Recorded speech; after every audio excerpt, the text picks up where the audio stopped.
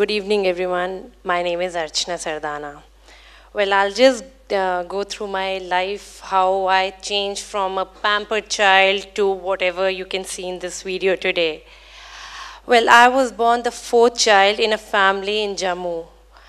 Being the youngest, I was more pampered and always loved the attention I got from the family. My family in Jammu is a very traditional family where the ladies of the house are not allowed to go out and work. So even I was not allowed to go out alone until and unless one of the family members used to accompany me. So my life drastically changed only after my marriage. After graduation, I got married to an Indian naval submariner officer. First thing, his idea about honeymooning was to go to Darjeeling and enroll in a 15-day adventure course.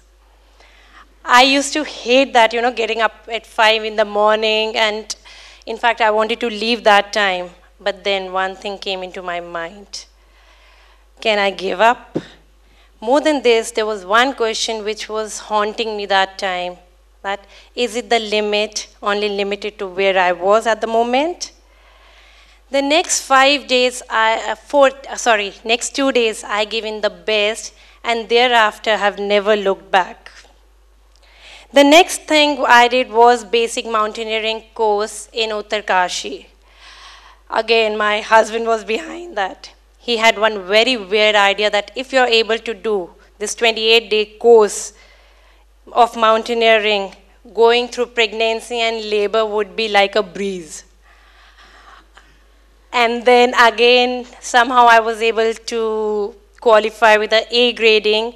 And when my first child was born, I realized that going through labor was much more easy than going through that 28 days of mountaineering course, which was pretty tough. After that, again, one more weird idea, that if you have to be away from all the problems in life, you have to keep doing something great, something brave. So if you don't find anything, might well go to a swimming pool, dive from that 10-meter board. You'll at least, you'll know how much of courage do you have inside. And then a lot of people whom I got across to, they think that people who get into extreme adventure, they have to be sufferers. They have to suffer, and then they have that kind of mind to get into extreme things. But I think they are wrong, because when I did my first skydive, I found the profound joy. I just enjoyed that. So through skydive, I got the joy, happiness, the sense of freedom basically, which during normal life, I don't think so we can even feel that way. So, and now everybody, when I went for skydive, everybody was like, why do you have to jump from a perfectly safe aircraft? Which is generally, it seems to be very crazy. But in skydive, what happens, initial jumps, obviously this fear level is pretty high and the fun level is pretty low. But eventually, when the jumps increase, your fear level decreases and your fun level becomes pretty high, which is known as adrenal rush. And then you start skydiving every time for that, that feel of 2 minutes, that adrenal rush which is there. So, as it is, there were not adequate facilities of skydiving in India, I had to go to US all the time, because I had learned some skill which I never wanted to lose. And if you don't jump for, say, 6 months, and the time period is pretty long, then you have to start all over again.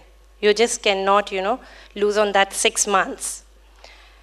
So this was all, and then I did my skydive with the Indian flag, which you have to do only after 200 jumps. The last time I went, I had done 120 and 80 were left. So somehow this thing I had in myself that I have to jump with the Indian flag, which nobody has done in in US before. So I went with this mission, and to do that one jump, I had to do 80 more jumps. So when I finished 200 jump, my 201st jump was with the Indian flag, which nobody had done before. And that was the time when I felt so proud, somebody from India who's gone to US and doing something, so patriotic. And even the people of US appreciated the kind of photographs and everything they saw about the flag. They really liked that. So after that, there was now what next? This is done. There has to be something more, extreme. So then I went for base jump. What is base jump basically? It's an extreme adventure sport. Unlike skydive where you have 2 parachutes, in base jump you have 1 parachute and you jump from very low fixed objects. In case something goes wrong in base jumping, then it is not that you'll get injured, it's that you'll die. And you're very clear about it. So again my husband comes in picture, he gives me the tickets, he gives me, the insurance money and a list of the jobs I had to go to US and do it. And the main thing was to become the first woman-based jumper of India. So there's a story behind that. My husband came and came in the car to drop me to the airport. And little I knew that he's already sold off that car and the bike just to fund my base jump thing. So after that, it's a history, but I was able to become the first woman-based jumper of India. Not only that, I am the only Indian who has jumped from KL Towers with the Indian flag. So that was one more thing, I could do it. After that, basically, if you have a dream, that dream won't come with flowers and stuff, no? Otherwise, it's a fantasy. So all the dreams have set of obstacles. Until and unless you don't see beyond those obstacles, you're not able to fulfill your dreams. And I'm sure all of us are going through that at one phase or the other. So if you're able to come out of your comfort zone, you'll be able to fulfill your dreams. Like standing here and giving this talk is not my comfort zone, but sitting there, all of you guys are all in your comfort zone, no? So after that, it was like, okay, now what next? So 2010, again with my kids, we went for a vacation to Andamans. Now it was my kids' turn. So they wanted to explore the ocean. They wanted to do skydive, and along with them, they wanted me to do scuba diving. So along with them, they wanted me to learn scuba diving. And that time, I did not know even how to swim. For me, again, push myself to something which, I had fear of. I had fear of water. So you have to achieve something, you have to keep on pushing yourself. Push, push, push till the time you achieve that thing, right? So again, I learned swimming when they were learning and ventured out into the sea. And the way I pushed myself was now at the moment I'm a Master Scuba Diver Trainer. I teach scuba diving to school kids. Now, over 3 years back, I opened a scuba diving academy where I teach the disabled people also how to scuba dive and the school students.